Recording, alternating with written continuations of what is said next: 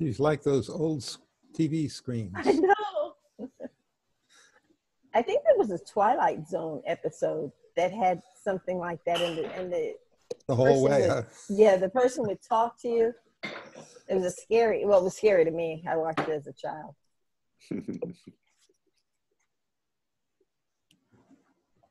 I think Uni may be saying something, but we can't hear you, Uni. She's doing a Jackson Pollock imitation. Hey, I do have to split a little after 10. I've got a 10:30 appointment I've got to go to, so I'll have to bug out a little early. Well, so far it's just the 5 of us. Okay, maybe keep track. Oh, it's 9:04. We should probably start. Paloma said she was going to join a few minutes or late. And Uni, we can't hear you. Can you hear me now? Yes. Yeah. Okay, good. But now, now I don't think that you can see me. Can you? No. No, just your name. Yeah, so I'm trying to figure this one out. Either I can speak or I can see. So I'll just opt for the speaking and hearing thing. This is my cell phone. I'm trying to get my laptop, but it's I'm having some problem with it. So I'm gonna continue on the phone, and then whenever the computer wants to work, then I'll transfer. Okay. And you can see us? I could see you before, but if I do that, then I cannot hear you. So I'd rather hear you than see you. I saw you already, so I know how beautiful people you are. But I have some charts. I have some PowerPoint presentation that I'm going to be putting up in a minute, Uni. Okay, so I'm going to keep on trying my phone to see if it will boot up. So I will keep on trying. Thank you. Mm-hmm.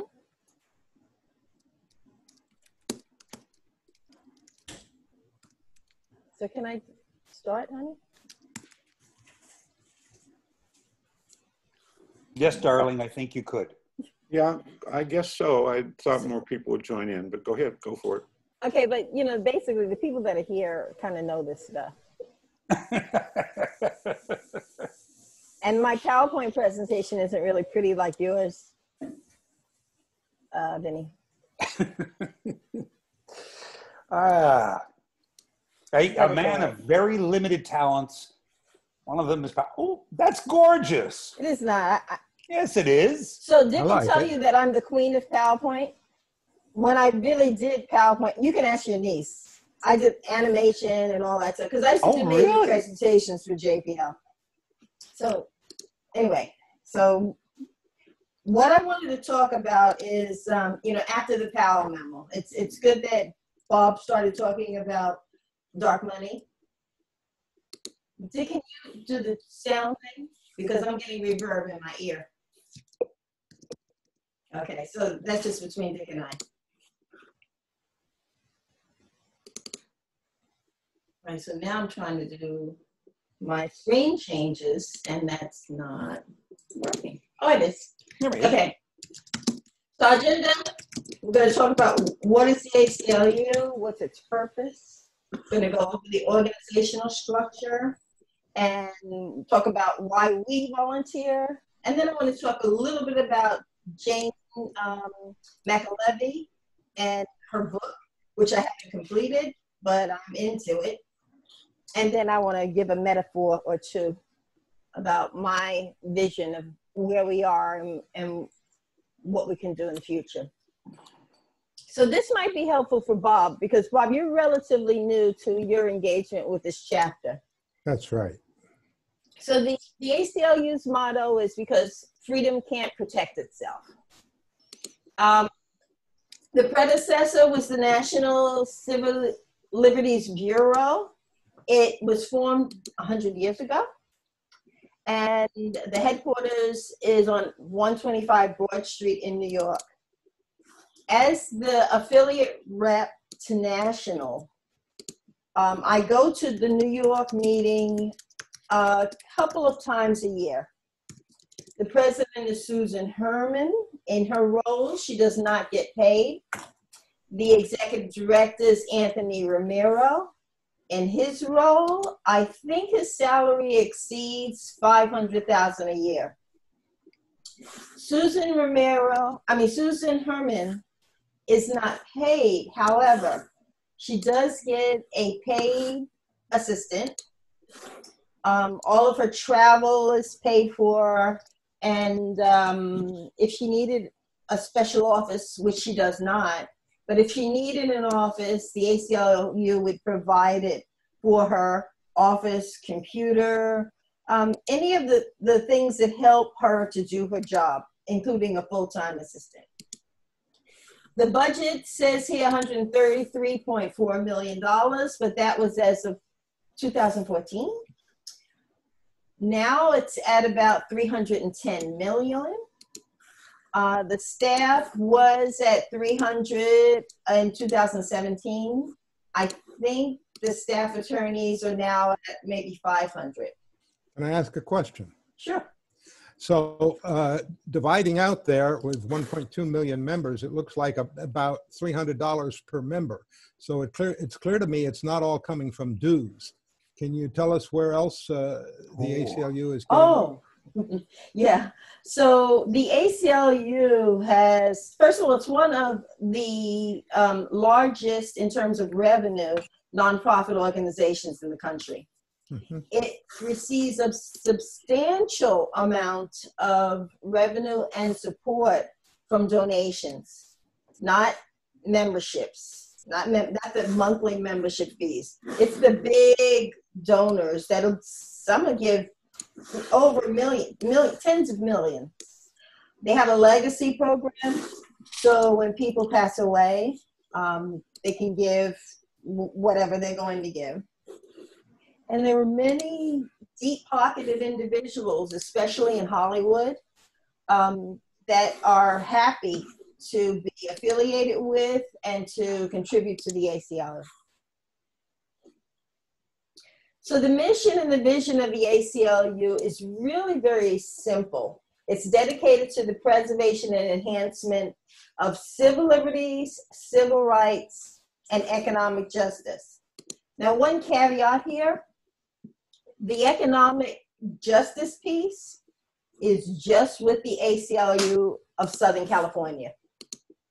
National ACLU, and I believe that maybe even all of the other states do not incorporate economic justice as one of the tenets of their mission. But why do you think that is? The difference? Well, it was never economic justice. And it wasn't civil rights.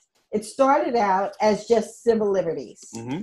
And for those that don't know, civil liberties are just the 10 amendments, the first 10 amendments to the Constitution. Those are what our civil liberties are. But during the civil rights movement, the ACLU of Southern California had Reverend Dr. Martin Luther King to come out. And if you go to the ACLU downtown, you'll see these beautiful black and white photographs of Dr. Martin Luther King on the wall in several places. And he's speaking to large crowds. Well, that was here in Los Angeles. Initially, the ACLU of Southern California did not want to have Dr. Martin Luther King, because the ACLU in the 60s believed that the NAACP's role was to be an advocate and champion for civil rights, not the ACLU. Mm. And so it took a big fight. At the time, the ACLU president, I believe, was, honey, what was the gentleman who just passed away about 3 years ago? He's a wonderful... Marvin Schachter? Marvin Schachter. Do any of you know who Marvin Schachter is? I know the name. He's in entertainment, right? No, there is a Schachter. No, but this is not. Marvin was almost 100 years old when he passed away. He lived in Pasadena. He was a longtime activist. He was a president of the ACLU of Southern California at one point. He was a member of our chapter, local Pasadena Foothills chapter, extremely active. In fact, he was 100 years old. Dick and I went to a meeting across town somewhere, and we saw him driving down Colorado Boulevard in his little car. He's a small man, and he's 100, so he's like 5'2". He's down like this, and he's driving to his meeting. And he was vocal. He did marches. He did everything. And he died maybe 2 weeks after we saw him at that meeting.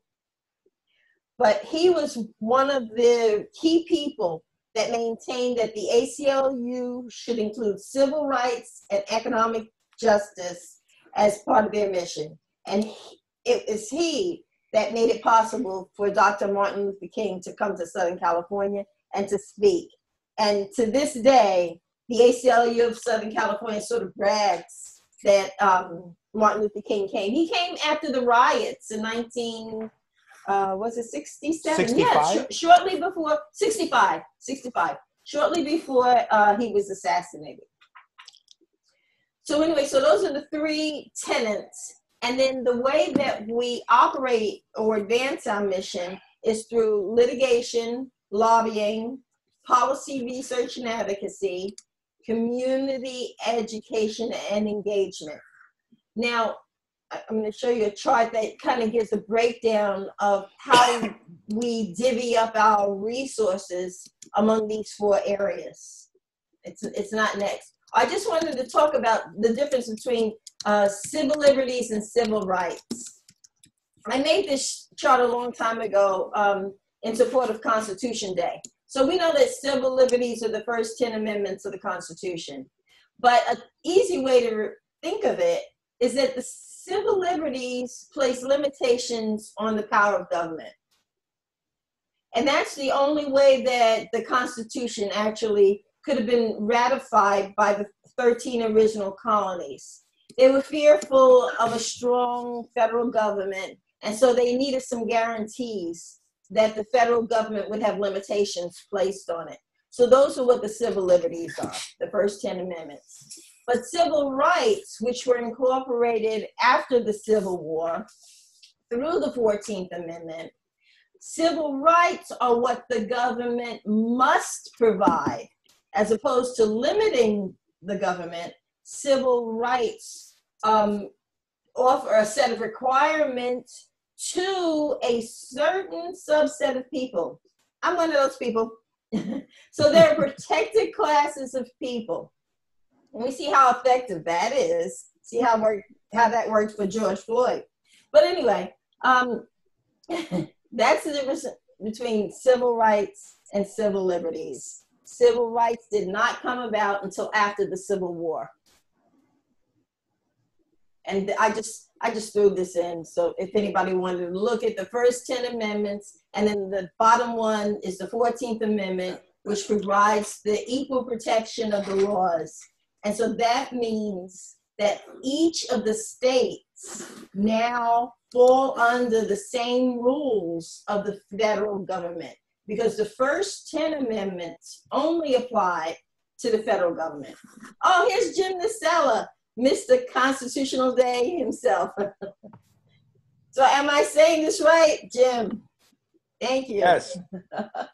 Another question. Yes. Oh, back on that slide. Can you go back up?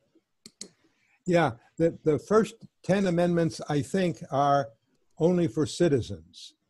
And the 14th is for people. Is that right?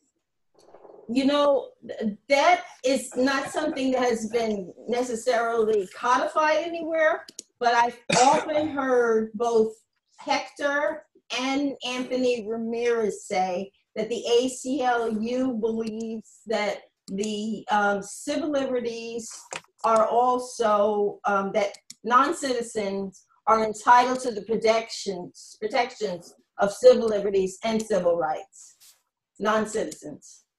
So the immigrants. Right. Right. That's what I'm talking about. Yes. Even undocumented. I'd like to read an ACLU paper on that. Would you be able to provide me? Yeah, I can do a search and see if I can find some, but I know that Hector has said it, and he's probably written it. Thank you. So the ACLU is headquartered in New York, founded in 1920.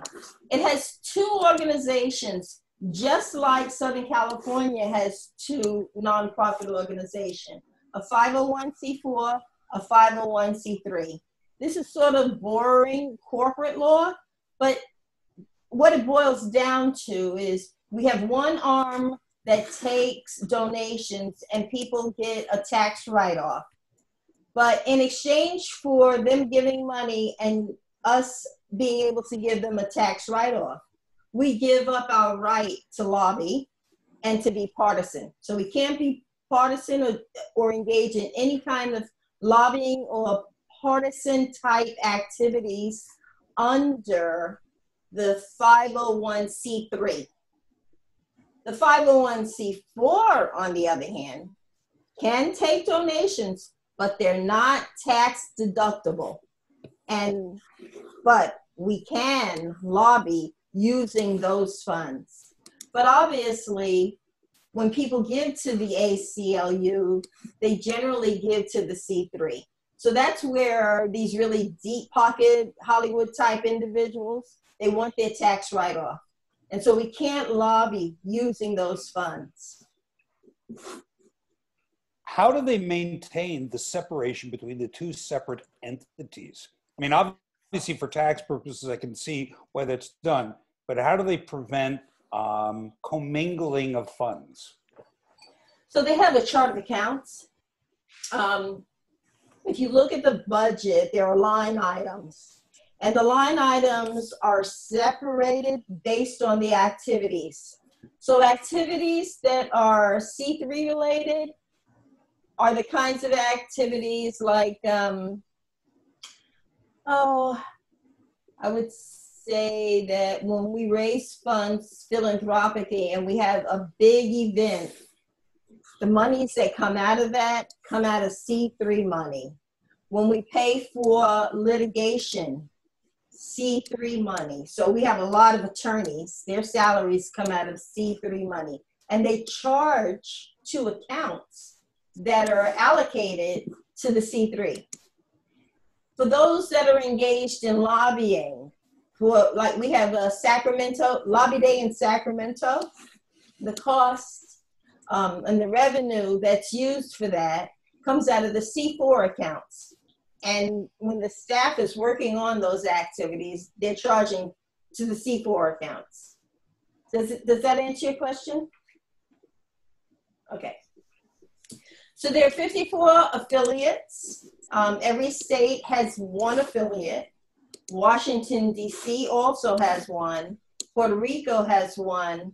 And California has 3.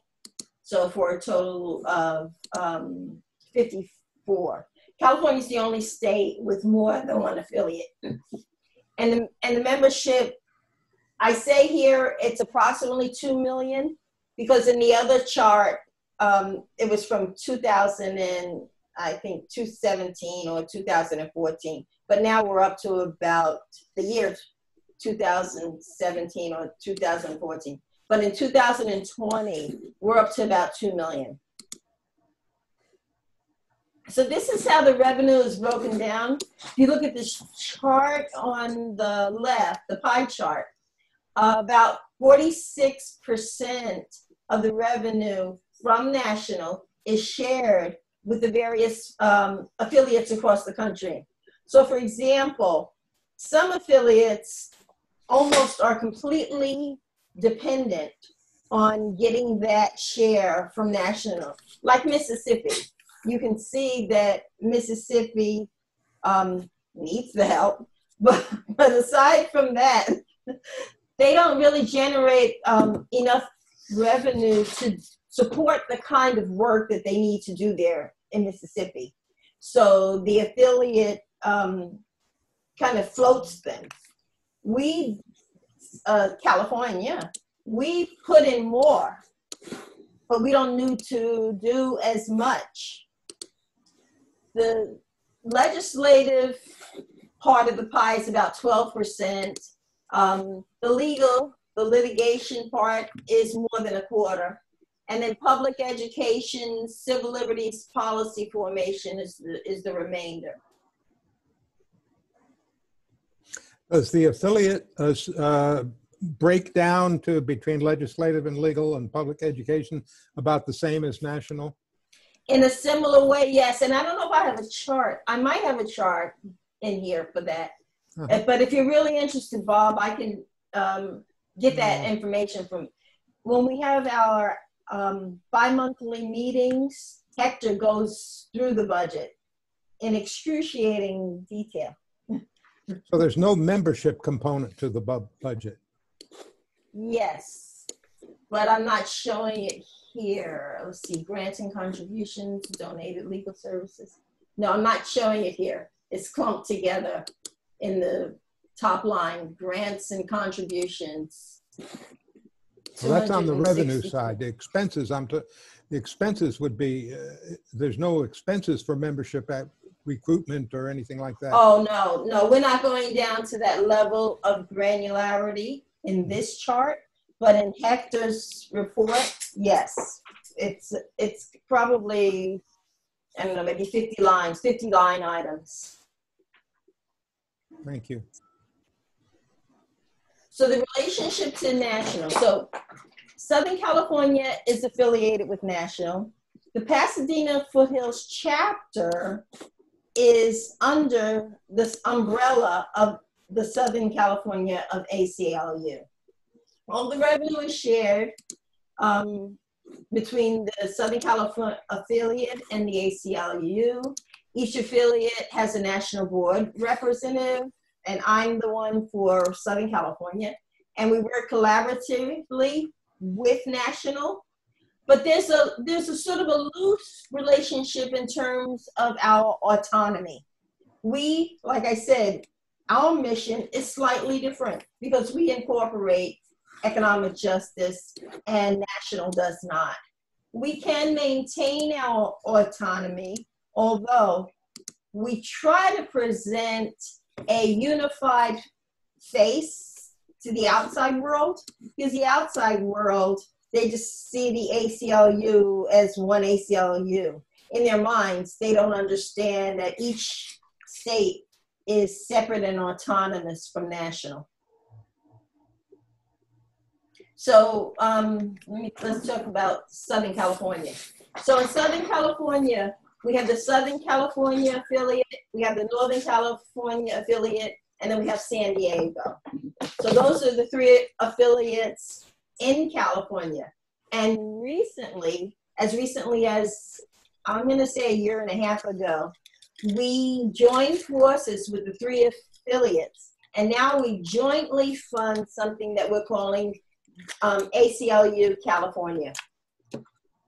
So it's not really an affiliate. So I say California has like 3.5 affiliates now, but all three of us have joined forces. And by joining forces, our budget in California is 22 to 25 million. We have about 275,000 members, more than 200 staff members, including attorneys. And then of course, opportunities for collaboration and just a lot more power. In the state of California is the elephant of the ACLU. This is our org chart for Southern California. At the top is the executive director, and that's Hector Viagra. The area all the way on the left, the activists and engagement development, the manager for that is, what's her name, Dick? I'm losing her name. That's is okay. it Gabrielle? No, Gabrielle? Gabby is chapters and clubs. It's Gabby's boss. I'm Elvia. Oh, and you. Is it Jennifer? And you muted me. You muted me? Did you mute me? No, he muted himself, and there's no more echo. You sound much better now. Yes, perfect. Oh no, You hear me better.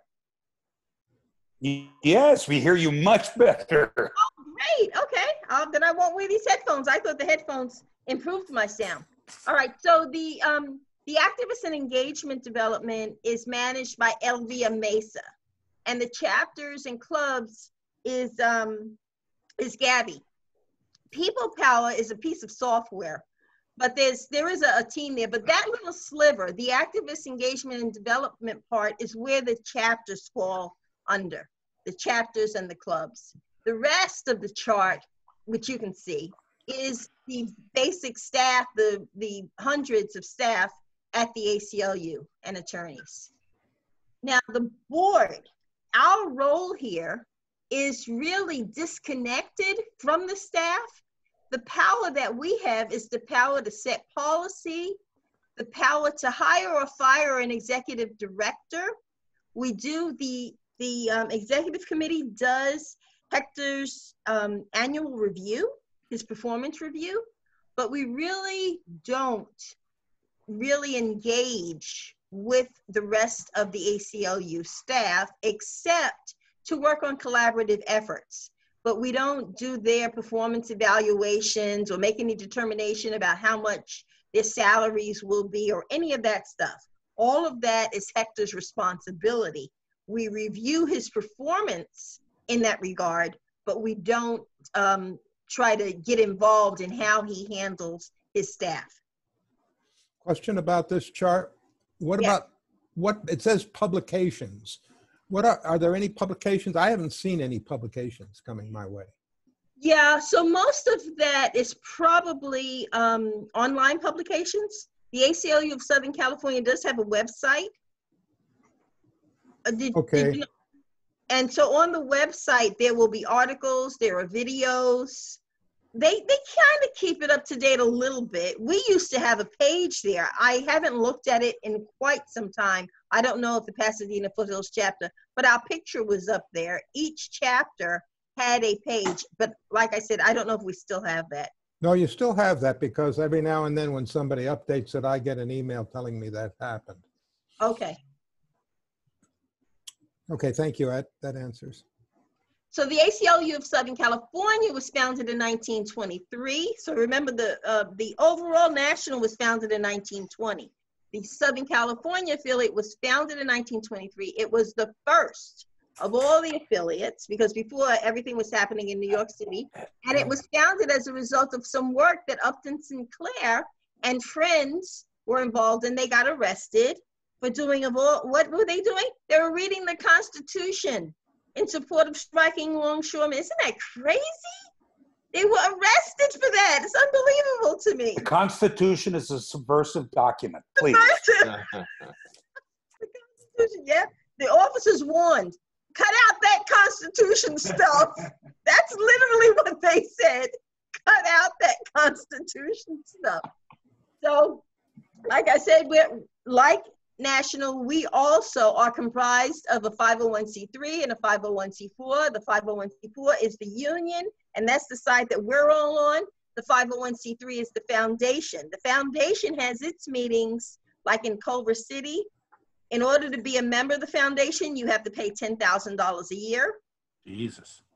Mm-hmm. And the foundation actually brings in the most money. Part of their responsibilities as individual board members of the foundation is they need to bring in more money. They're the money people. Where the union side is the activist people, the foundation side is the money people.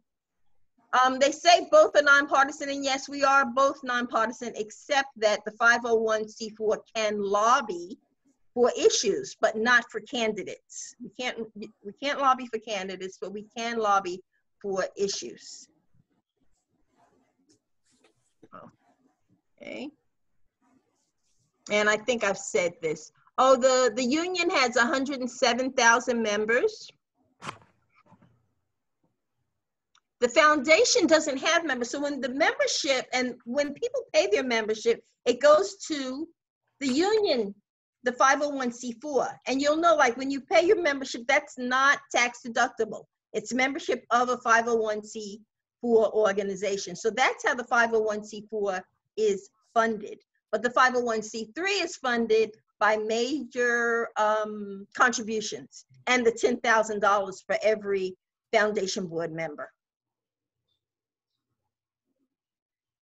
So currently, the way that the organization and the engagement policy works is you have engaged individuals, people that are already members of the ACLU, working inside of an organizational structure, which I showed you the org structure. We have the chapters, the clubs, and we have people power.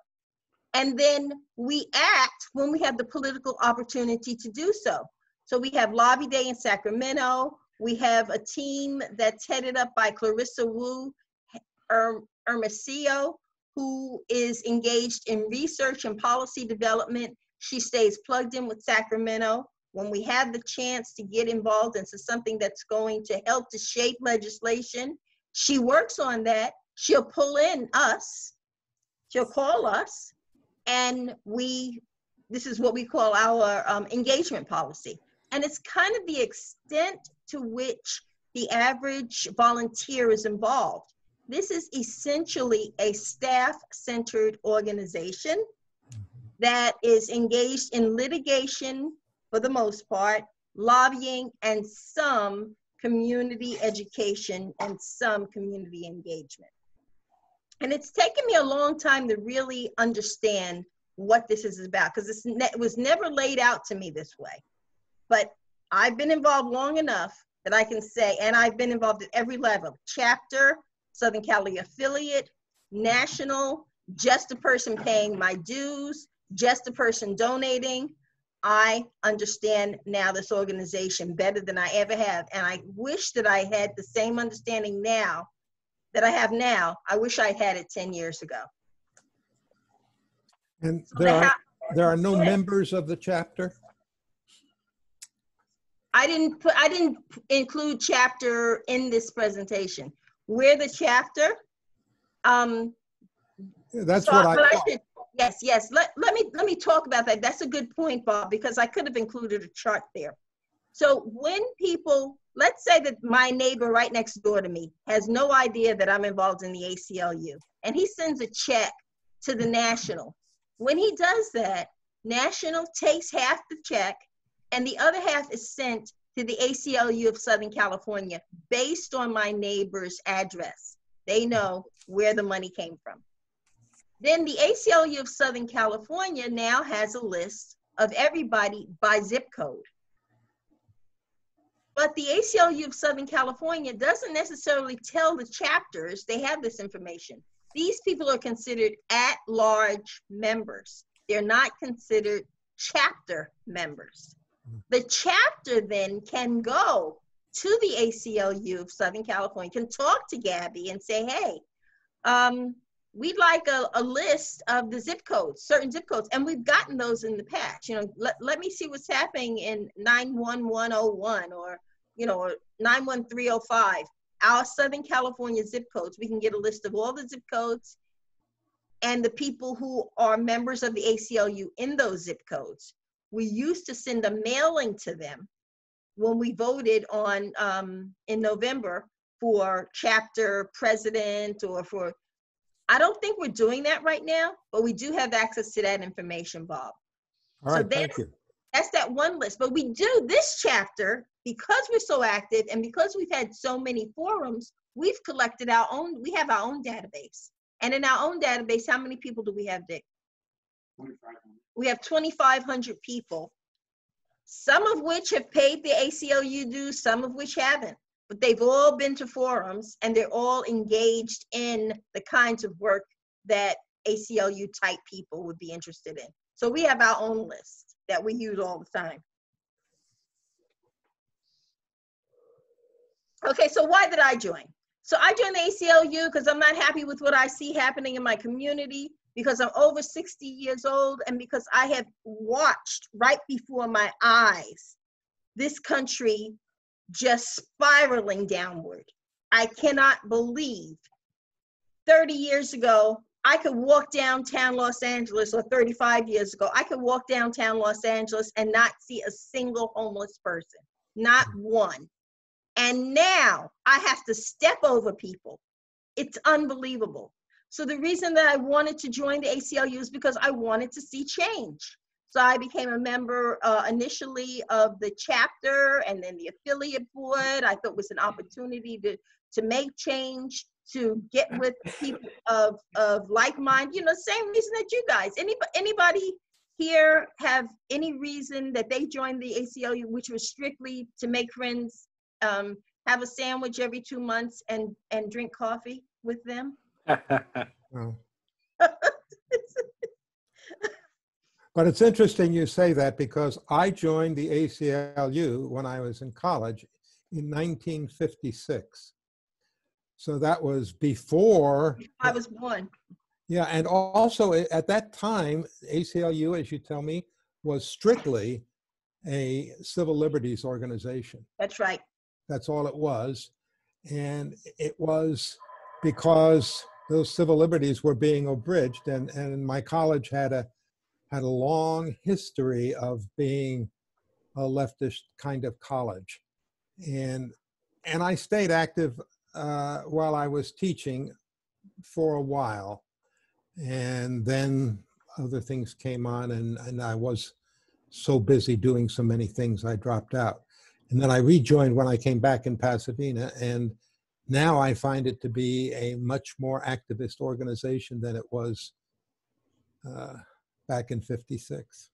Yes, you know, it has sort of ebbed and flowed. When it started in Southern California, you know, the story about Upton Sinclair and being down at, they were in San Pedro reading they had the nerve to be reading the Constitution out loud.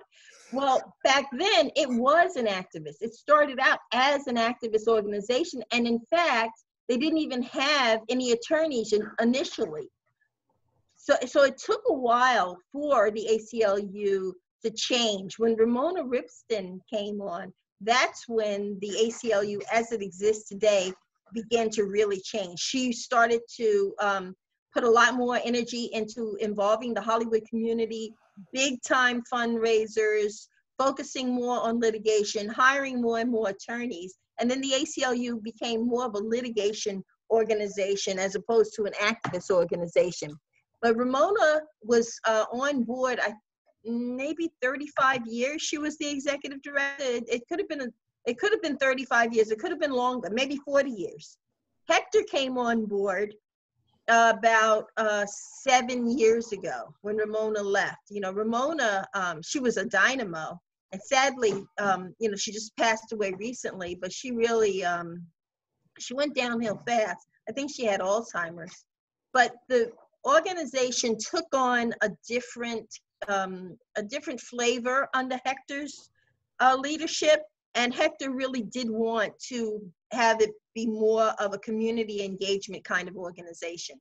So, but before that, Ramona was really just interested in litigation and getting Hollywood involved, getting the money that it took to do the litigation. So that was my take. And if anybody wants to say anything, like, oh, maybe Marla wants to say something, I don't know what, you know. Why are you here, and what is your feeling about the organization? I am muted. Oh, I was muted. Oh. You want me to say? Yeah. I think, first of all, it's two complete, to me, the Pasadena Foothills chapter is a completely different thing from ACLU SoCal. At least in my limited experience. Mm-hmm. I don't know how to get this to a different screen, but I mean, the ACLU SoCal board, I've been on it since what, December? Yeah. And I still don't know why. I mean, I don't feel like they want, I mean, I've been to several meetings, you know, some in person before we were under the stay-at-home orders. But it's gotten worse even after the stay-at-home orders. We sit there on phone calls for hours at a time, literally muted. They so clearly don't want to hear from us, and I'm still trying to figure out, it seems like at this point that the purpose of the board is to put bodies with pulses on the board to fulfill a mandate in the bylaws. I thought that I was joining the board because I thought that there would be some input or some interest in what the board members have to say, but instead I find myself on these marathon calls listening to what really is almost the equivalent of a school kid's book report about what they've done. And, you know, staff reports on the things they've done. The staff reports are almost always prefaced with about 10 minutes of praise for the dear leader. You know, the last one last week was just on and on and on with all these accolades and congratulations. And I'm sitting there thinking, my God, she's a paid staffer doing her job. I mean, I get it. Yes, say you did a good job, but 10 minutes of just nonstop blathering. And I mean, I'm actually stunned because I think that there's a lot of talent on that board. And I'm still trying to figure out why there is even a qualification or selection process when they don't want to hear from us. And I mean, I actually just signed up the other day to try to get, you know, to try to volunteer with the Innocence Project, to actually do something. I want to do something. I didn't sign up to be on constant calls that are just blah, blah, blah, blah, blah, blah, blah, and not do anything. I want a task. I want to be part of something and not be sort of sitting on the sideline as a silent cheerleader, you know? It's really, I just think, you know, that the ACLU SoCal does a lot of great work, but I can't help but think how much more they could do if they actually involved board members and other people. And I see this kind of tension a lot between, like, the parallel that comes to mind is the tension between animal control employees and volunteers. There's like this wall. The employees absolutely do not want the volunteers there at all, because the volunteers are there for good reasons, for the right reasons. They love the animals and they love what they're doing. Yeah. Staff, absolutely, they want to do what they want to do, and they don't want questions. They don't want any outside influence. They just want to do what they want to do and leave them alone. Right.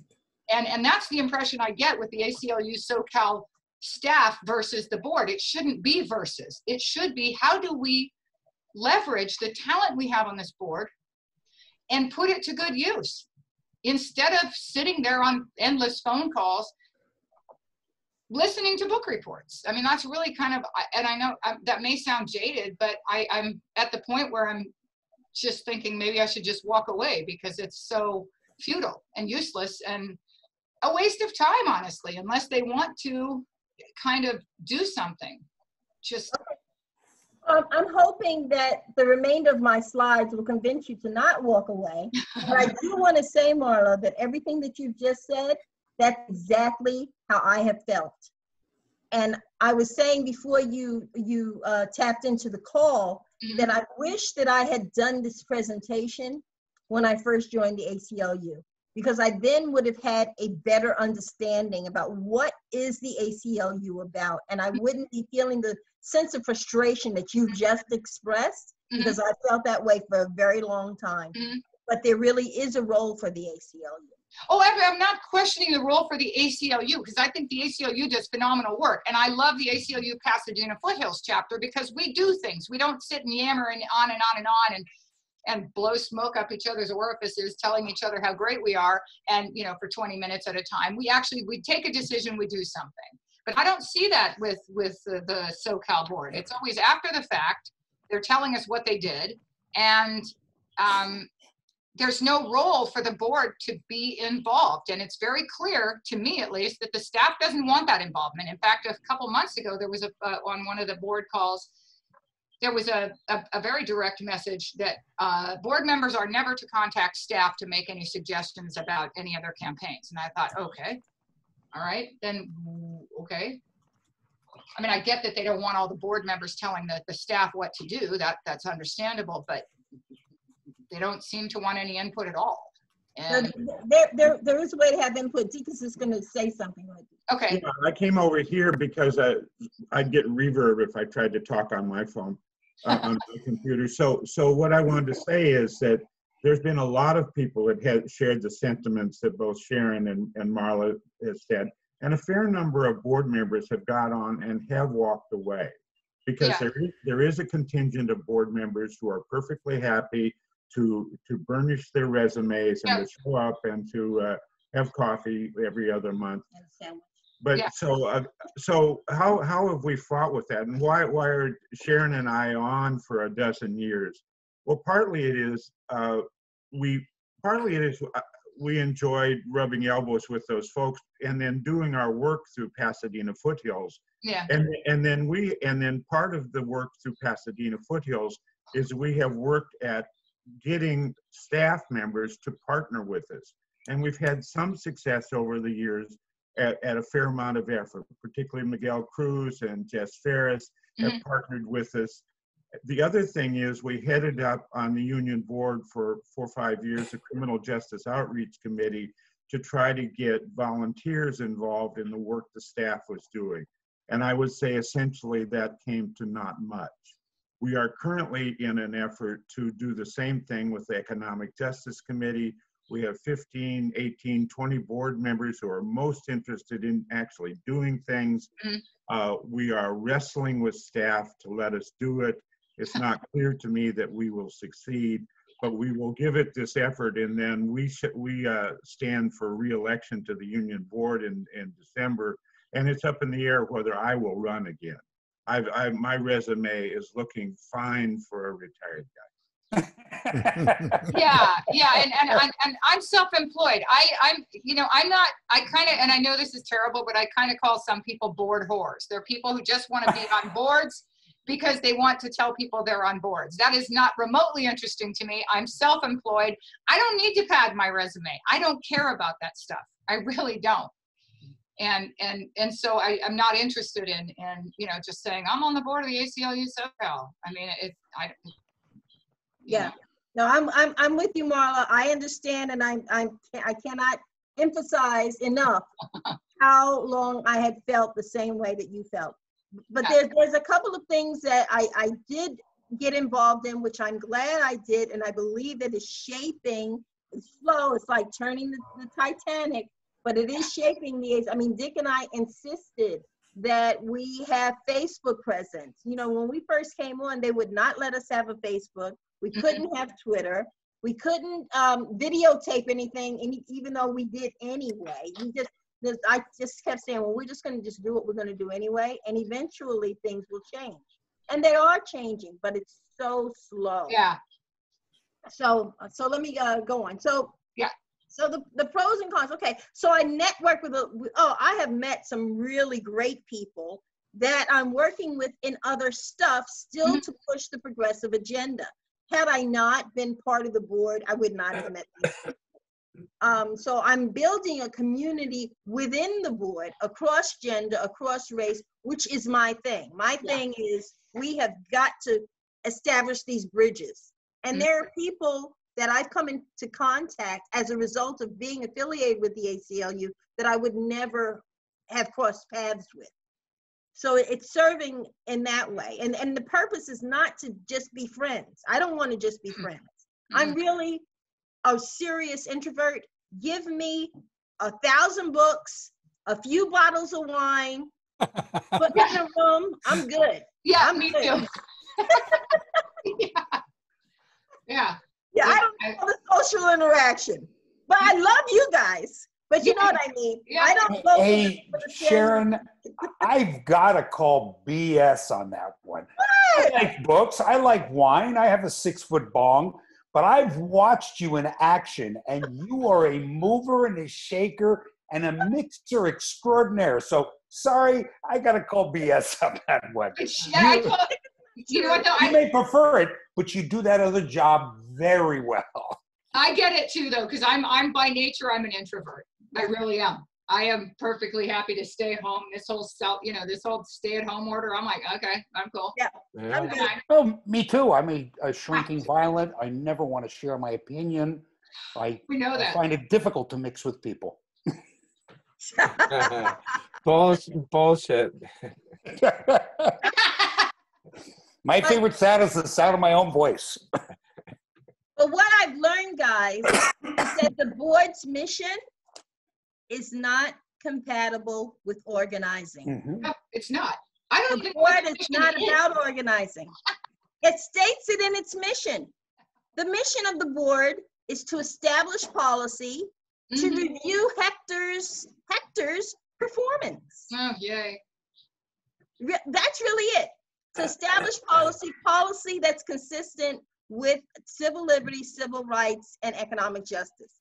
The policy established by the board is ACLU policy, as well as helping to shape legislation, and then to lobby people in Sacramento. We collaborate with other organizations, all kinds of organizations. I don't know, I can't think of any organizations right now, but we Sharon, get them. Yeah. do they not think that's organizing? Is that why? No, I say it's not compatible with organizing because I've gotten my definition of what organizing is based on Jane McAlevey. And so I got a couple of more slides where I want to talk about. Now, what is my understanding? Okay, so after years of involvement, no meaningful change, I needed to understand what was wrong. And so this is where Jane McAlevey came in. So like Vince and I have read a lot of the same books. We both see, and Bob, we all see what's happening in this country. Why is it that the progressive movement is so woefully off track, so woefully disempowered? The book, No Shortcuts, helped me to understand a couple of basic things. I highly encourage you, if you do not read the book, go to YouTube. She's got a ton of interviews out there on YouTube. Spend an hour with Jane. You'll get it. Her name is Jane McAlevey. Go to YouTube, search that name. I'll send you these charts if you guys want to see it. And just watch her for an hour. And you will understand what it is that we're doing wrong. I'll say this. My 23 years working at the Jet Propulsion Laboratory helped me to understand what it takes to get something significant done.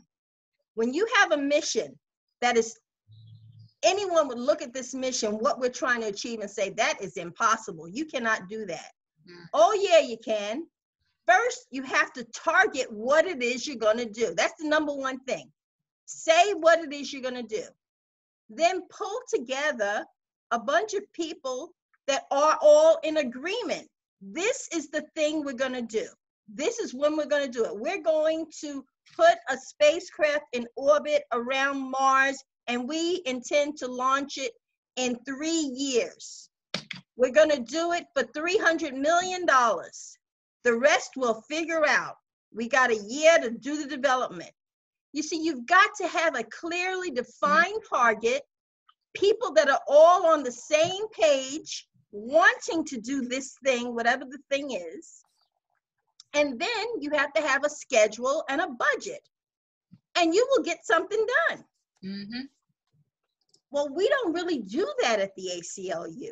We're just kind of continually funding something sort of nebulous, but not something specific. So some of the stuff that I learned from Jane, here's her YouTube, just to remind you that you can go and find tons of stuff. I just love this woman. She's studied, she has a PhD. She has a PhD in actual living it. Before she was, like I was a late law student, she was a late PhD student. She went like in her 50s. So she lived the life before she actually became a PhD, although she had undergrad. So she discovered that there are 4 major categories of making significant changes and producing results.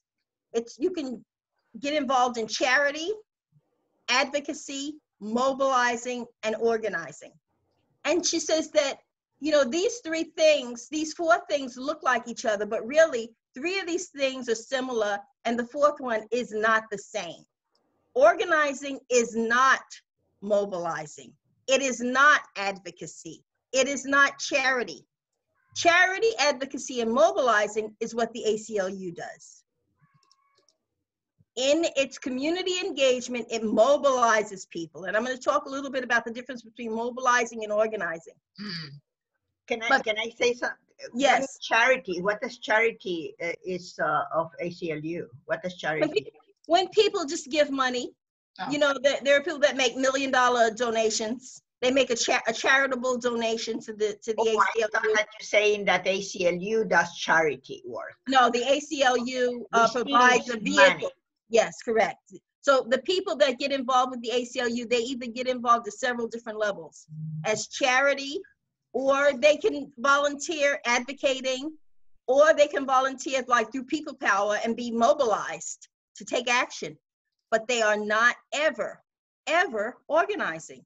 And if you go in thinking that you're going to be organizing, like Marla and like me, you're going to be disappointed, because that's not what they do.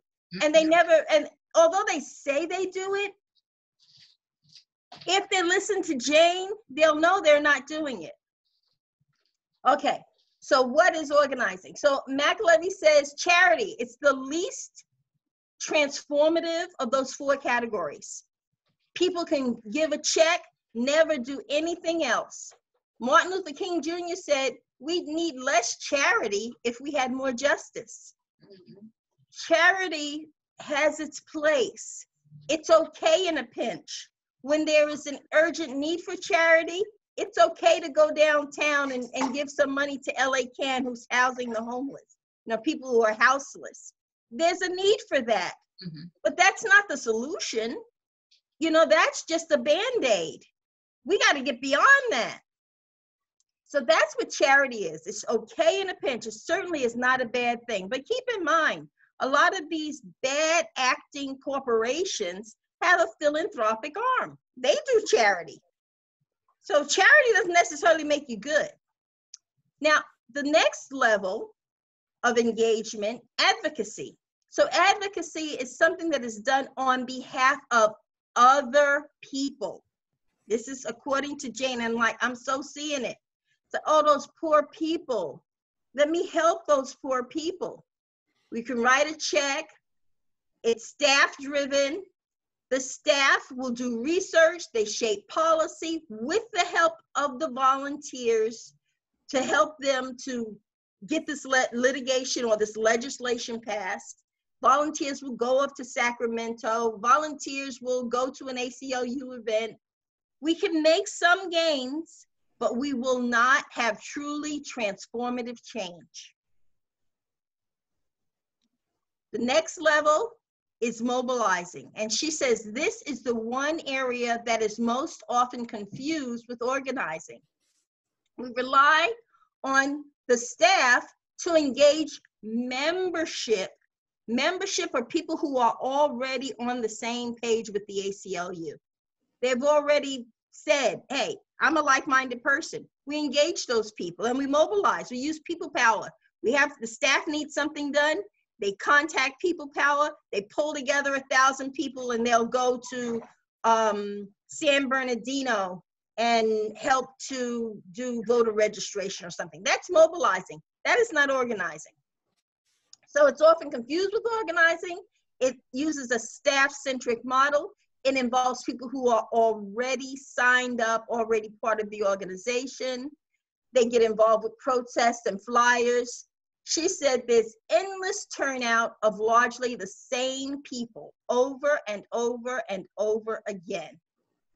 And when they get exhausted, they just get new people, but nothing has been transformed because it's tops down, and the intention really is not to truly upset the apple cart. The intention is not to significantly change the status quo. But organizing differs. It vests and rests in ordinary people, not professionals. It is a mission with a target. You name what it is you're trying to change, and you're set and focused on accomplishing that target. It's bottoms up oriented. It's about changing hearts and minds of people who are not already on the same page with you. It gets people who are not part of the choir and deepens and strengthens the movement. You ultimately join forces to mount a campaign to reach the target, whatever that target is. In Jane McAlevey's case, she talks a lot about labor unions, but you can use these same techniques with political transformations. You can use these same techniques on anything that you need a group to do, where it looks like you have a bunch of disparate people who have different interests. They belong to different demographics. You can find a thing, and we certainly can find it in this country, where we can all come together and just work on that thing. So, okay, I put this here to remind me of the story of the new neighbors. This is to give you a sense of what I have seen. This story was told to me by a gentleman at a group, oh, I know, it was ICUJP. Does anybody know ICUJP? It's an interfaith. Steve Rohde I think Steve Rohde was the president of ICUJP. Yes. Anyway, the gentleman says that when he was probably about 70 years old, this man who was talking, maybe 75, and he lived somewhere in Ohio. And when he was a young man, actually a child, his parents lived in a suburb in Ohio, and this is a white man speaking, and he says a Black family moved into their neighborhood. And the whole neighborhood was upset about it.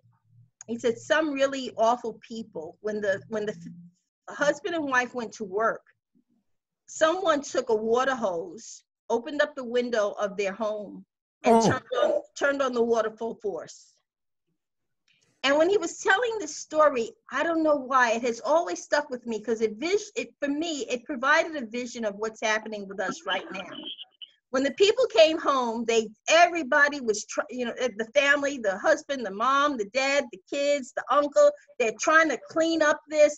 Initially, they didn't know where the water was coming from. They got the towels and the buckets and the mops, and they're doing all this to clean up the mess, but they're not seeing the source of the problem, and it's still coming in. And so what I say, where we are with the ACLU, this is the ACLU. This is what we're doing. This needs to be done. We need to take care of these urgent situations, but we can't maintain this position because it continues to get worse. So we need to get that hose out of the window, and that is not going to be done by the ACLU. But we still need to support these fingers in the dike until we do the work that really needs to be done. So that's the end of my presentation, and I hope that gives you guys a better sense of where we stand with this organization. It is essential. I'm sorry, who was that? Who's that? Is this? Oh, I know, Michelle, your phone. I know, Michelle, you go in as your phone and your computer. Is that right? Just nod, Michelle, because we can see you. Okay. So you guys get that? Does that make sense?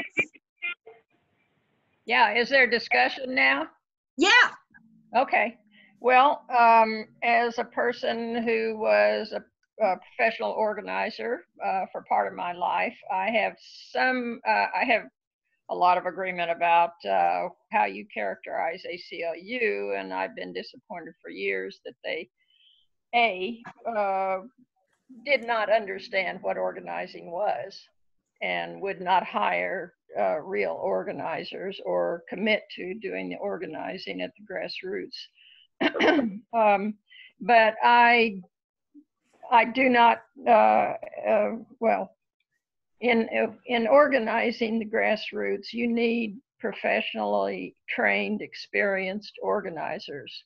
They're not just going to come together and be effective on their own. Now you allude to union movements. The people in the union movements have some professional training and experience. Yeah. Yeah, don't misunderstand me, Chris. Jane McAlevey is a professional organizer. Okay. So well, no, I think that ought to be included then in the presentation. Yes. What Okay. you need, because it's not going to happen without it, I don't think. No, you're right. You're right. No, what I meant by professionals, I meant that the staff at the ACLU does not have professional organizers. That's correct. That's correct. And it's not their intent actually to organize. Their intent is to mobilize. Right. And we need to know that, because you can flounder there for years I agree. and not know that that's what it's about. Right. I agree. Okay, that's my 2 cents. Who else has stuff to say? As it was, I have, it's interesting. I'll look her up. I've never heard of her. Are people familiar with Marshall Gans at Yes, all? Yeah. yes. And Jane has had training with Marshall Gans. Okay, there you go. He's yeah, he's a key guy in the United States on that, on grassroots organizing. Bob. yeah, let me make some comments about this. It's a fascinating conversation. So the union movement was very big in the ACLU of my youth. Pete Seeger and all the old union songs and so forth. And organizing was kind of an important part of our history when we're back in the 50s and looking at things. And about the time I retired and got back to doing a lot of time reading, I read a book about the labor movement in the US. And the problem was that the union leaders turned into managers and not organizers. They would go and run contracts, but they weren't going out, and in particular, they weren't working their buns off to try to get new members. And so one of the things that's happened is the dark money and all of that, and just corporations generally have destroyed the union movement in the US. Yeah. Right. And Agreed. it's a really scary thing. And the By one, design. yeah, I'm still going. The one bright light here that I read about again was SEIU, which had done some terrific organizing, and in particular, terrific organizing right here in LA. Now, where am I going to put all that? We right now have in excess of 40 million unemployed persons in the United States, right this minute today. Those people are not all going to be able to go back to work when somebody opens up a little bit. There's still going to be a zillion unemployed people. Those people are ripe for organizing. If the United States of America does not use this opportunity to get those people together working for a better future, then shame on us. Just shame on us. We have to do that. That's right.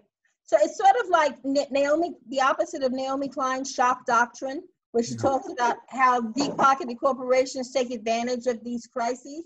Well, we can take advantage of this crisis too.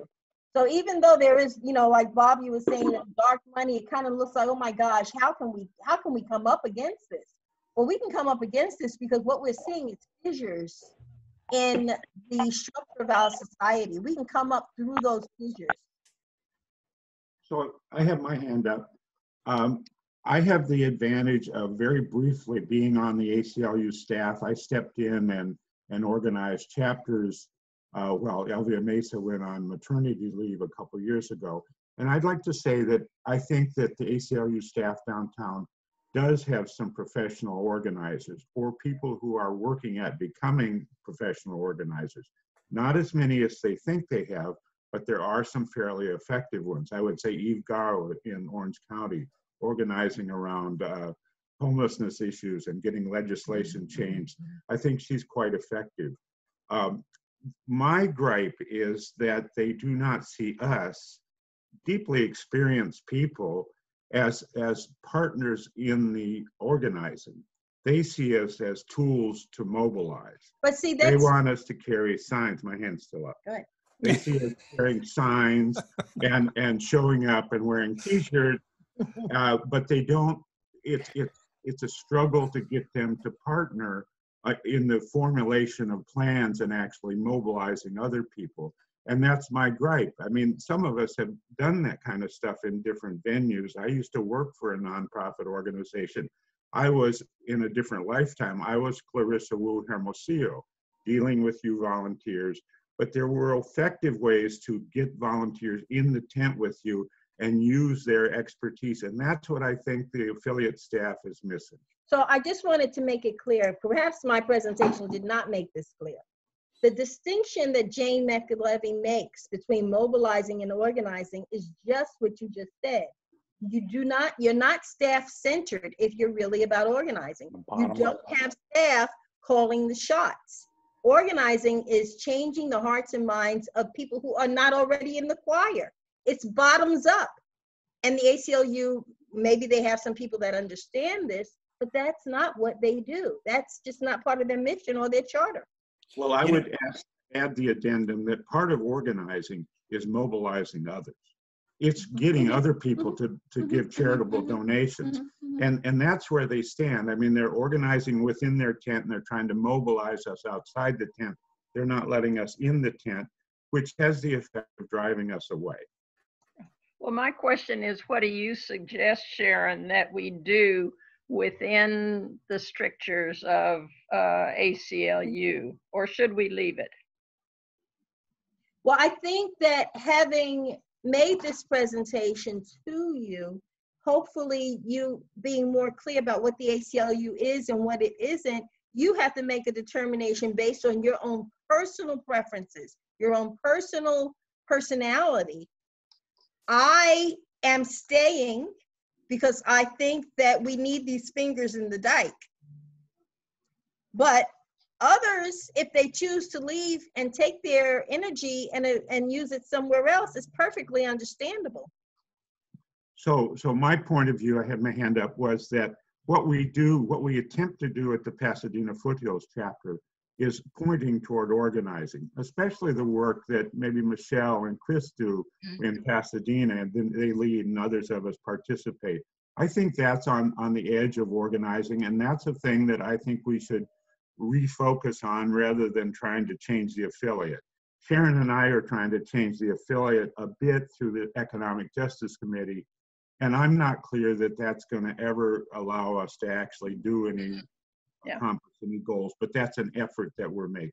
Yeah. But I also want to say that, I'm sorry, Chris, just let me just say quickly that the ACLU as a whole, as a national body, all the states, it does some awesome stuff. I mean, it sued Donald Trump hundreds of times. The ACLU of New Mexico was able to get rid of capital punishment. I mean, there are some big things the ACLU does, and I want them to continue to do. I just want to have a clear understanding of my role in it. Okay, I agree with you, and I will not leave the ACLU. I think it's valuable. I think we need it, and the organizing needs it. I mean, it's backup. So, and it takes, you know, it takes a lot of assertive, aggressive measures that help and make a difference. Yeah. So I just was curious as to what you were suggesting we do.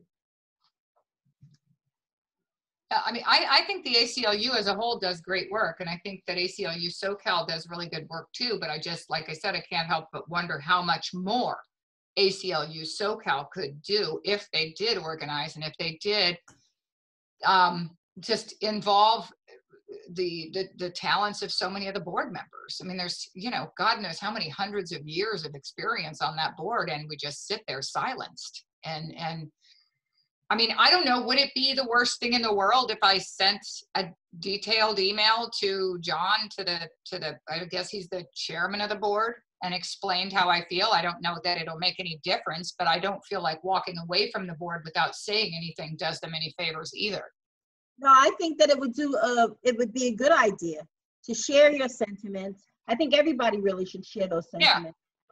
Yeah. And my goal with this chapter is to work as organizers, to understand organizing, and hopefully to expand this chapter and to employ some of the techniques that Jane McAlevey discusses. But that's going to take time and learning and educating ourselves and educating me. Well, when I'm talking about the board, I'm talking about the SoCal board, because to me, the Pasadena Foothills board is night and day different from the ACLU SoCal. I thought that I was going into a more active group like ACLU, you know, Pasadena Foothills, but it's not the SoCal board. It's such a different animal, and not really, as far as I can see, for any good reason other than kind of an unspoken tension between the staff and, you know, what they all, I almost get the impression that they see the board as kind of the enemy, as sort of a us versus them. And it's staff driven, sure. I would say though that one of the benefits of working with ACLU in organizing is that we can, in some instances, have access to their attorneys on an ongoing basis. For example, Mohammed is working with both the Surveillance Task Force as well as CCOP, which is focused on police reform here. And he's very valuable and very helpful. They may continue, and they give money. I think he's got something like, I don't know, a $5,000 budget or something like that to help us if we need it. But if there are other issues that align with ACLU's issues, where they're getting significant response from local communities in support of what the ACLU is believing in also, that you may be able to get direct help and direct professional legal expertise and help and backup. I think, for example, the work that Michelle does with the tenants union, which is doing a lot of grassroots organizing, as I understand it. I don't think you have the ACLU, working with you, but that's something that seems reasonable at some point. Yeah. How are we doing the recognition? Are we raising hands and somebody's recognizing us, and who's the person recognizing? Sharon? Yeah. Go ahead. Okay. I just wanted to add that we've had a lot of really talented organizers and union representatives who have come on the board and then left. And I don't think that the rest of the affiliate board really appreciates why they don't have those people among them any longer. One of the things that we're doing with the Economic Justice Committee on the affiliate level is starting a round of forums. And I think that perhaps what we could do is use one of those forums to show just how important and necessary it is for there to be organizing, grassroots organizing of the kind that we're talking about around economic justice issues, because they, unless people are organized, they don't know how to use the legal services that are so awesome in the ACLU. But, as we roll out again the rent control stuff, we now have access to the First Amendment lawyers, and we know how to, we know what works and doesn't work in terms of what the law allows for grassroots organizing and getting into certain of the buildings. And all that's important. If the affiliate wants to just stick to doing the legal work, okay, as support for the organizing, then that's fine. Well, it's not wonderful, but it's okay. Mm-hmm. If, however, they want to continue to say that they're organizing, they really need to be talking to people they respect as organizers to show them that on the board level that the staff is not equipped at this point to do the kind of organizing that really needs to be done, especially for me, especially on the economic justice issues. Mm-hmm.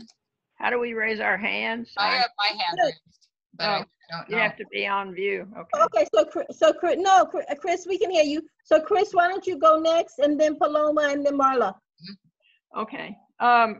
So it seems to me like what might be useful is to, in some way, be able to educate the board with McAlevy's talk, what you just showed to us and what you've explained to us and what you could illustrate by what's going on with us, for example.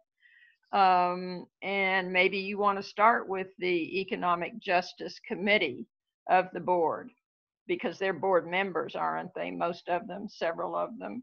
Yes. And begin to try and get the whole board to understand. That was my frustration with them. They really didn't know that they didn't know. I, at one point several years ago, when, who was this nice guy who was supposed to be an organizer who left recently, retired? Who, Miguel? Yeah, Miguel. When they first hired him, I basically said he's not a trained organizer. He can't do the job that you're giving him to do. Ramona called a meeting. I had I had an attorney who was on the board who represented me in my position, but they didn't ever, they dismissed it and they stood behind their employee. I understand where they're coming from, but that's sort of their mindset. They're attorneys. They want to control the board. They want to control the organization. So you have to begin to help to educate them and see if that will make any difference. I don't know. I think the attorneys will always prevail. But Okay, so Paloma and then Marla. Well, first I wanted to say, Sharon, thank you so much for the presentation. It was really nice. Even though I was a little bit late, I was able to see how well you put it together. And I thought it was very engaging, as usual. And I wanted to say that I do think that the professional class problem is not just in organizing, but it's also in like what you're dealing with in the boards, and like what Chris was just mentioning, building upon what Chris just said.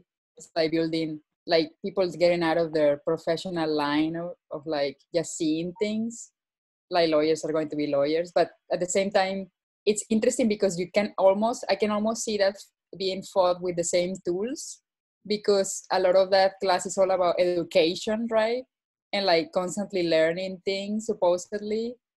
So I can also see that like a history of organizing, or just having like, even before showing Jane's techniques, because I think Jane is very concrete with the way that she talks about really organizing on the ground and talking to people, not treating people like idiots, like treating people like equals, and in a way that you're not being told by the professional class what to do. The other thing that so I will want to see more of a history of organizing to ease into it, because I do think that there needs to be like some sort of way in which people start understanding the value of this. Like I would love to have like at some point like a history of Chris organizing or Michelle's organizing, or more of what you and Dick and Sharon have been doing. Like I would love to see that. Like that would be an amazing, we don't even have to go that far. We already have great organizers in this chapter. So I do think that would be something that will benefit us a lot. And the last thing that I would say is, do give yourself some credit, because it's not easy to be for a long time in a group and not like lose yourselves. And like I feel like Dick and Sharon have, and obviously Michelle and Chris, like being here longer. And I don't want to discredit everybody else who also has been here for a longer time, but as well. But like being able to push on the things that you've been wanting to push, that hasn't been easy, and you have been able to. So I don't think you should forget that. You should be constantly remember that you are making progress and that you have a larger vision. So I think it's important that you keep sharing that vision with us so we can help you the best we can. Okay, thank you, Paloma. Marla. Chris said that part of being in the ACLU is having access to the ACLU, I guess the union lawyers, the staff lawyers, but I have had absolutely the opposite experience. In fact, I had, as part of the reason I joined the Economic Justice Committee, because apparently you have to be on at least one committee to be on the SoCal board. The reason I joined the Economic Justice Committee, well, there are two reasons. One, because it's interesting material, but two, because Sharon and Dick are running it. And because I have a feeling that being the case, something will actually get done. But as part of that, I had a situation in Pasadena that is absolutely picture perfect for the part of the campaign that stands for excess court fees and whatnot. So I emailed that to Jess Ferris. I didn't get any response at all. She just ignored it. And I re-emailed it, thinking maybe she just didn't see it. And it was at the next board meeting, and I felt, and you know, maybe I'm just an egomaniac, it's entirely possible, but I felt like this comment was directed straight at me when someone on the board or the board president said, you are not to contact staff members about anything, basically. And I was like, well, okay. So you really don't want our input, do you? You know? Right. And I thought, well, wow, that's I guess you just drew the line, didn't you? So again, what is the point of this board? I don't know. And I've been to several meetings. I went to their convenings and all these meetings and everything. They're all the same. Yeah. And it's just hours of blathering on with PowerPoints. And I still don't know, even after all these board meetings, I still have no idea what the hell the board is supposed to do. Nobody, you know, we go to this new board member meeting for hours on end. The only good part was getting fed. And, you know, it was just hours of bullshit, frankly. It was just bullshit, bullshit, bullshit. And nobody's saying, what is it we're supposed to do? Because frankly, I don't think that the staff has a clue what the board is supposed to do. And I think they would rather just sideline us. Okay, Jim? Jim, you're muted. Okay, so for a number of years, I've worked with staff members at the ACLU. We've sort of been, you know, like I worked with LV on Constitution Day. I worked with Miguel. They have been very accessible to me. So I don't understand this email saying, and Jess Ferris, worked with Jess Ferris. I don't understand the email that says you are not to contact staff members, because I was always in contact with them. They were in contact with me. So I think we should somehow get this rectified. All of a sudden, where is the big change suddenly that we can't work with staff members? We're a team of people working together, volunteer and staff members. It wasn't an email that message was said. It was actually said verbally at a board meeting. And I was so shocked, and I thought, well, okay, what are we supposed to do then? Just sit here quietly like good little board members, keep our mouths shut, and you guys do your thing, and we'll just tell you how great you are every couple months. We'll just get on a call and praise the dear leader for 10 or 20 minutes and tell you how awesome you are. I'm tired of that. I want to do, not talk. I'm tired of talking about what someone else has done or will do. Let's do something. Well, what do you think? Is there some value in staying on the board? Maybe you don't get what you came in for, but maybe there's some other reason for you as a member of our board and an attorney to be a member of that board. What would that be? I'd like a turn. So I'd like to clarify what happened with this objectionable order to route all conversation with staff through the president and then go to Hector.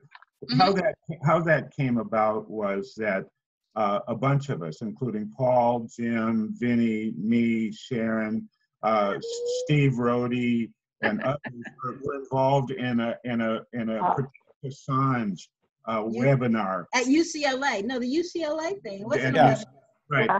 The live presentation.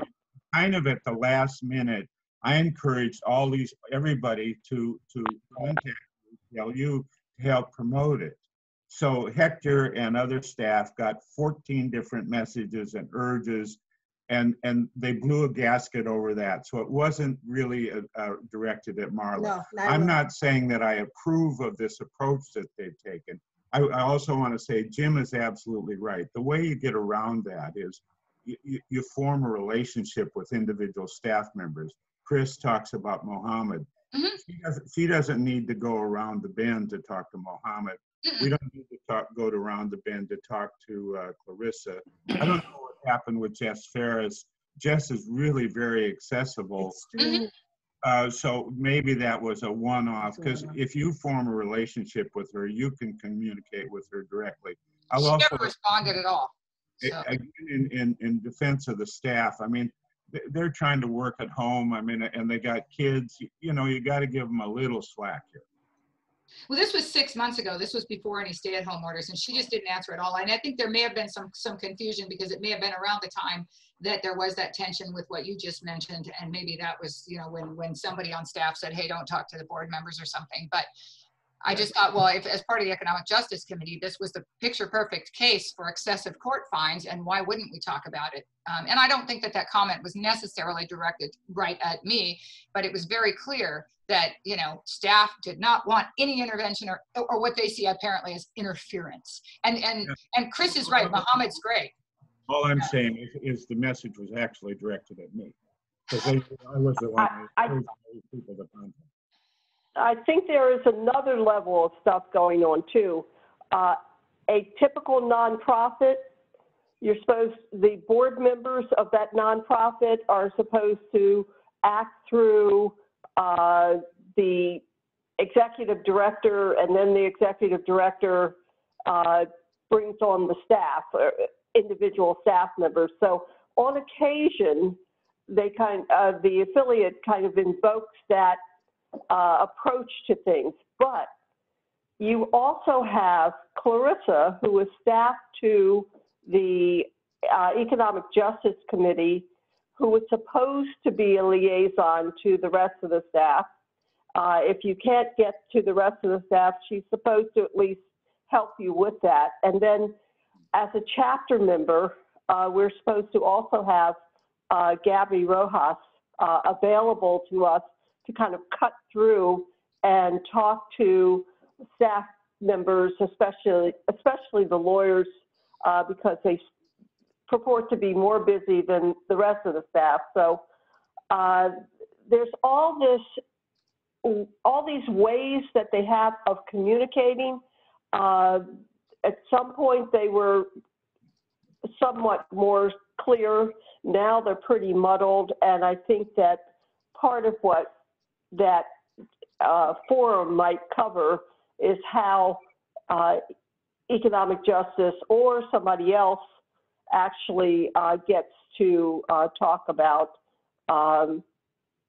gets access to the staff to do what, et cetera, et cetera. But I think that Jim has the best idea, and Chris, and those of us who are doing work that they're interested in. We've been able to get the people in Orange County to come up to Pasadena and talk about homelessness before the city council. But it took a little while. It had to be something that was really urgent. And it's not a perfect scenario, and we've got to figure out how to make it better. There used to be a committee, and I don't know if it still exists, that was supposed to deal with chapter board kinds of concerns. I don't see them on, well, this isn't the thing that the org chart is not for the board, it's for the staff. But if that still exists, that might be another mechanism for us to just kind of raise, well, how do we deal with working within this structure?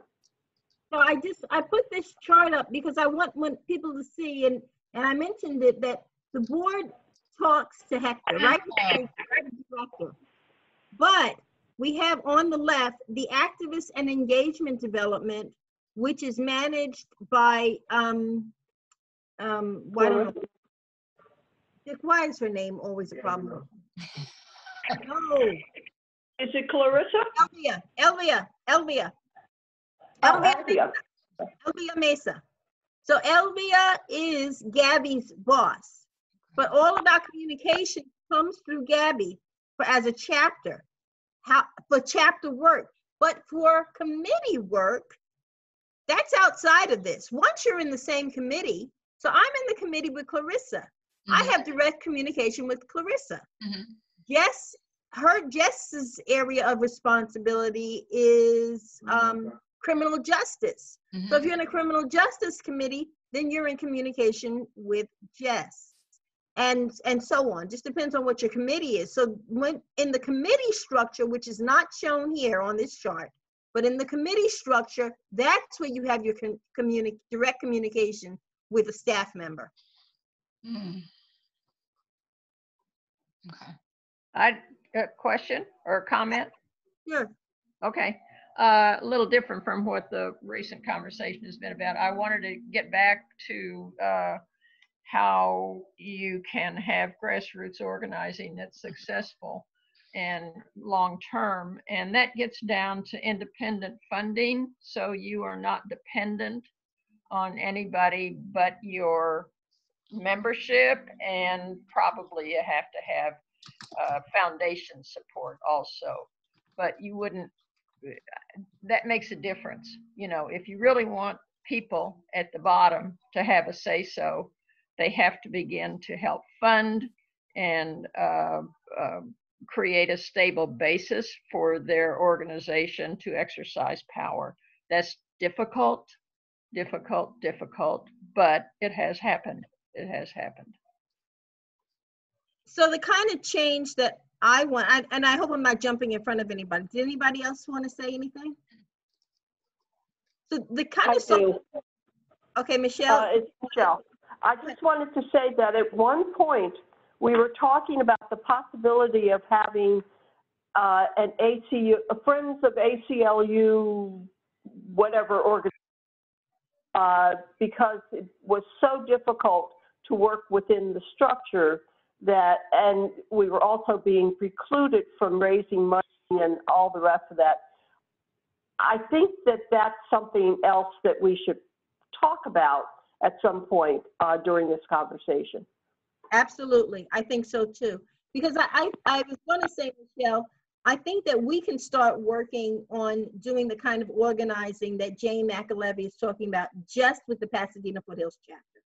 But we do need some funding mechanism. And that's where what you're talking about, Michelle, Friends of ACLU, maybe we can establish our own separate Friends of ACLU just to have a little extra money to do things. You know, maybe we why would the board allow that? Why would the executive director allow that, using ACLU's name to raise money they have no control over? So not use the ACLU's name. Okay. It could be just us putting all our money in a pot, making our own. Yeah, well, it can't be Friends of ACLU. That's my okay. So we can call it something else, but we might need to do significant organizing that's going to require money separate from the ACLU. And as far as I'm concerned, the political stuff that I need to do, I tried, you know, through the Democratic Party. I was an elected representative on the Progressive Caucus of the state of California. I was really engaged with the Democratic Party. Change is not going to happen there. The kind of things that we need done are not going to happen with these status quo organizations. So I'm going to join another organization, and Paloma probably knows that. It says DSA, the Democratic Socialist Party or organization. But I think we just need to acknowledge that the stuff we see happening in this country, if we don't do something soon, it is fracturing to the point of breaking. Mm-hmm. Yeah, I would agree.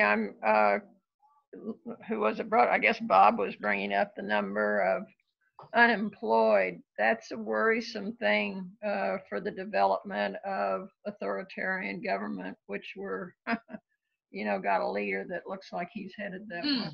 Mm-hmm. That's right. Mm-hmm. Okay, Paul.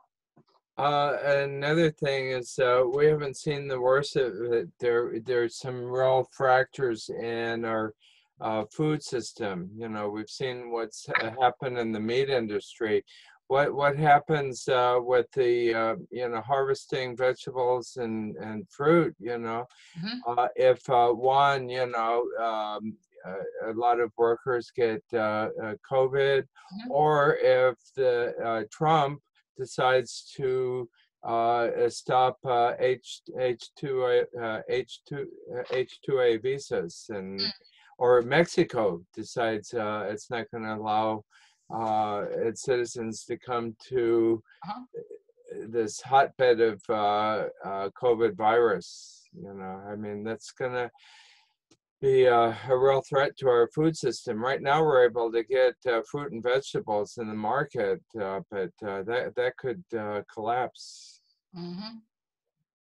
Yeah, we're very close to. I think that we're in a much more fragile state than we realize. Mm-hmm. I think there could be major changes much quicker than we know.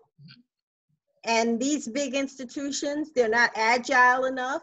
They can't make change fast enough, and it's going to be left up to us.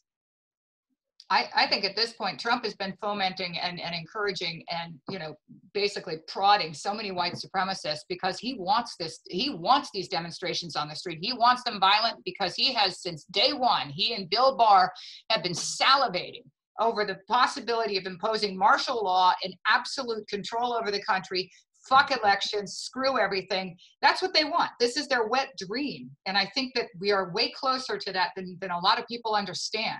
I mean, I think it's really just a terrifying scenario right now. And as far as like, you know, the food distributions, you know, thing, that's going to be a huge problem. I mean, I personally, I haven't eaten meat in 15 years. So the fewer animals killed, the better. I am so good with that. I have no problem with meat packing, you know, meat plants shutting down. I'll do it myself if I could. But as far as the produce and stuff, I mean, who's going to take those jobs? The angry, racist, white protesters with their weapons? Are they going to go pick fruit? I don't think so. Mm-hmm. You know, if we don't have people to do that, then people are going to go hungry. It's really going to suck. And I think we may have to volunteer, right? Yeah. Hey, I've done plenty of manual labor. I'll do it, you know, but it's a mess. It's a huge mess. And I don't know that, you know, obviously we don't have somebody in control in the White House that's going to convey any of these messages to people. But we are so close to collapse on so many levels. It's just horrifying. Well, we need to end this on a positive note. Yeah. You do it.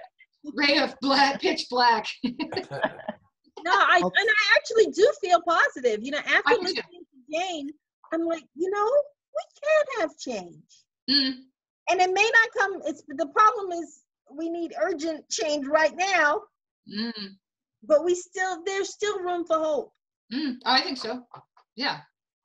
I mean, I think we'll ultimately oust Mango Mussolini. It's just how much damage he's going to do in the meantime is the problem, because they're on a slash and burn, you know, destroy everything on the way out, and they will. You know, there's going to be a lot to fix.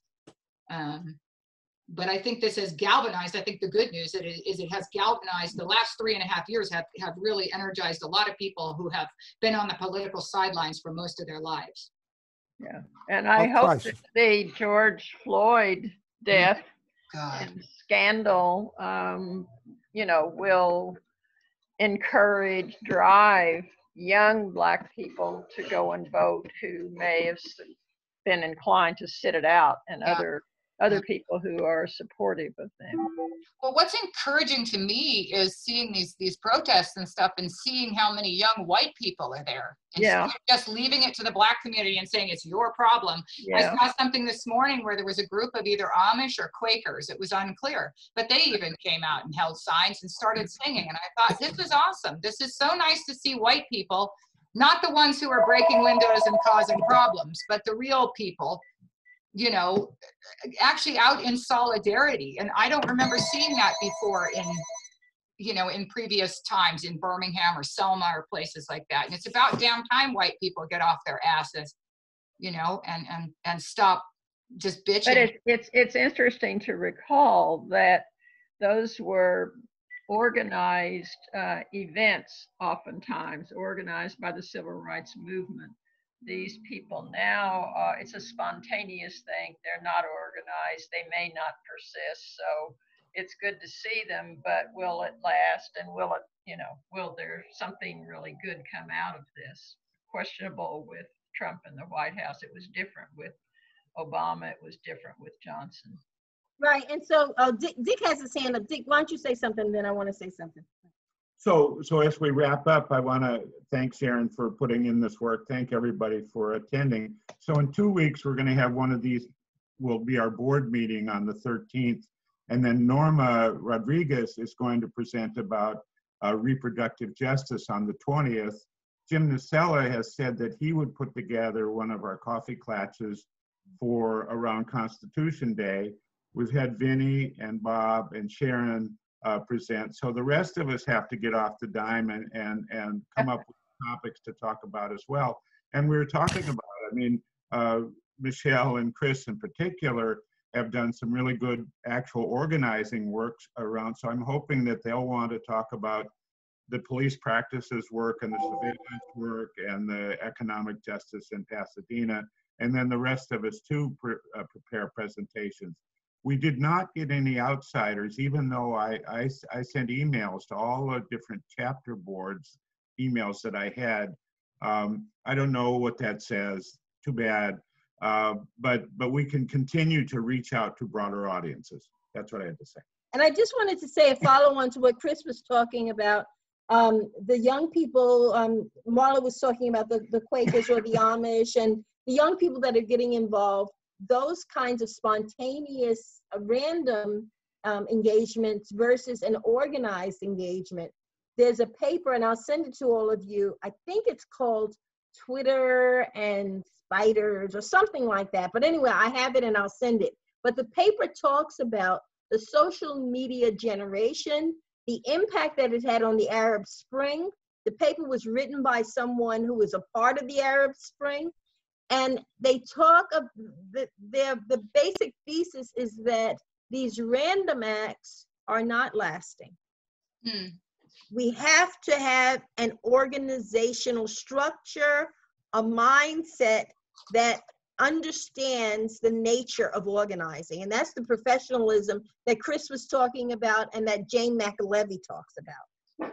So I'll send you guys some links and we'll just keep moving in this direction. But I'd like for us to pick something, like pick what Michelle is doing with the renters or what Chris is doing with police practices. And we all start using that as a test to how we can organize for change. By the way, thank you guys for supporting the movement on 392, allowing us to be a signatory to this letter to our elected officials here in Pasadena. Appreciate that. Marla. Yeah, where are we now? I'm thinking we need some next steps. I know that we're about to end the call, but I hate ending it with just kind of hanging midair. So perhaps one of these calls should be around next steps. Okay, Marla. I think I just wanted to comment on one thing that is actually relatively positive. I think that while these demonstrations, protests, whatever you want to call them in the streets may not be long lasting, they may not be organized, I think that the number of white people showing up scares the hell out of the Republicans, because I think, you know, before this has all been limited to, oh, it's just those black people, we don't have to worry about them. But now they're seeing how angry white people are too. That's their voters. That scares the hell out of them, and it should. You know, and so I think in that respect, even though they're not organized, they may not show again. You know, Mango Mussolini and his enablers can't sit back and say, it's just, you know, the blacks or whatever it is he likes to call people, whatever derogatory term he comes up with. This time it's not, it's the whites, and it's a lot of people who are pissed as hell. And they can't put that genie back in the bottle, and I think they realize they're losing control. So. Well, it's not often you see people lynched right there in front of you. So, yeah. And well, I think one comment on next steps. It might be worth trying to think how to follow through with some education of at least some of the ACLU board members, maybe starting with the Economic Justice Committee, is that it? With the McAlevey, you know, presentation that you did. I don't know if that's possible, but that might help.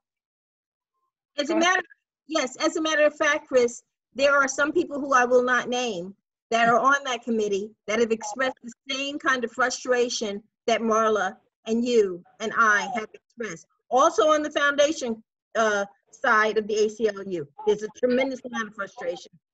But let me say that it's more than just a few people. The people who have joined up for the Economic Justice Committee with a fair amount of enthusiasm are looking for just the kind of thing we're talking about. They're already doing that kind of work in different venues, and they'd like to bring it together here. So I think we'd have a very receptive audience. Yeah, I do too. Why can't you? We could do it like we're doing today, online. You don't have to go downtown to the office and get permission, stuff like that. Just pitch it to the people you think are going to be interested and do it. Yeah. So, you know, we've had a couple of Zoom meetings online, just like this, with the Economic Justice Committee. If you guys are interested, please join us. Yeah, and when you had the last forum, the whole board was invited, as well as the chapter leaders. So that is a mechanism that can be used again, just around organizing that piece of the pie. Okay, that's great, Michelle. Thank you, Chris and Michelle. I think that's what I'll do. I'll polish up this and present it to them. And then we'll talk about doing it to the wider organization. Great. Yeah. Thank you. And I'm ready. I would like to do something on the rent control effort to let the chapter understand better exactly how intricate it is and driving me crazy. But yeah, I think that given the fact that the chapter is so supportive, it needs to probably understand better what we're undertaking. So pick a Saturday, the 13th and the 20th of June are taken, and the rest are wide open. Jim hasn't said when he wants to do Constitution Day. Okay. I'd like to see us do something next Saturday. Yeah. I'm Wait. for- I don't want to drop some of the initiative that this particular meeting stressed. Let's stay with it. And Jim, Michelle, can you? my feeling is that what we have to offer is the brain power of the people who are doing this talking and the experience. Those things are priceless. Well, next week will probably be a little early for me, but in a couple of weeks, I will have enough stuff so that I can, we need to be making presentations anyway, and we're just not there yet. We could have a short 1-hour meeting just to kind of touch base and see if there's any news to talk. What about asking people on the board's Economic Justice Committee to join us in a fuller discussion of McAlevy's position, and ask them about what they, what they see as possible and not. In other words, find out ask them to talk about their frustrations of the limitations of working with the board. I don't know whether people would come to that, but it's an idea to get them involved early on, seeing that they're not alone, that there might be a way to change things at the board somewhat. I don't know. What do you guys think? What do you think, Sharon? I think it's a great idea. And I already know exactly who I'm going to ask. Marla That might be a follow-on, in other words, that Bob is suggesting, an hour or something like that. Yeah, no, I think it's a great idea. Marla? I could probably put together a presentation for next Saturday if anyone's interested in constitutional law and civil rights abuses by animal control, because animal control makes LAPD look like, Mother Teresa. Yes. You got it. 10 o'clock next Saturday. Okay, I can throw something together quickly because it's something I know intimately. And please do. So we'll and will you push talk it about? on. And will you also include asset forfeiture? Yeah, it's definitely asset forfeiture. It's highway robbery. They'll steal anything they can steal from you. Well, the other thing is help us get more people in. All of us. Help us. I'm an introvert. I don't know people.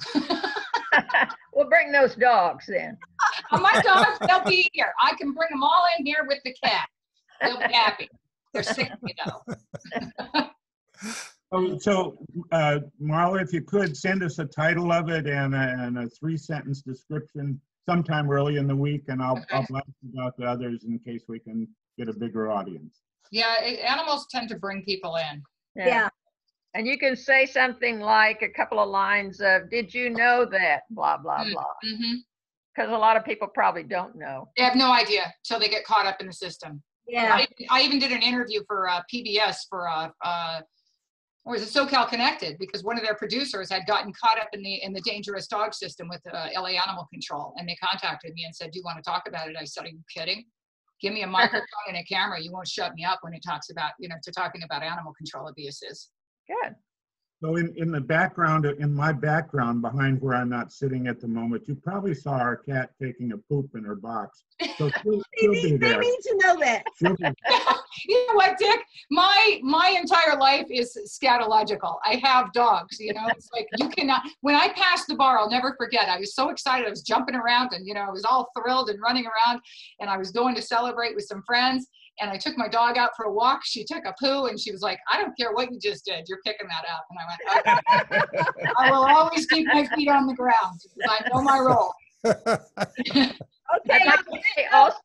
Yeah. On that note, I think we'll end, you guys. Okay, but I just wanted to say, Dick looks great with that hair. Yeah, I like it. Keep it. Don't cut it.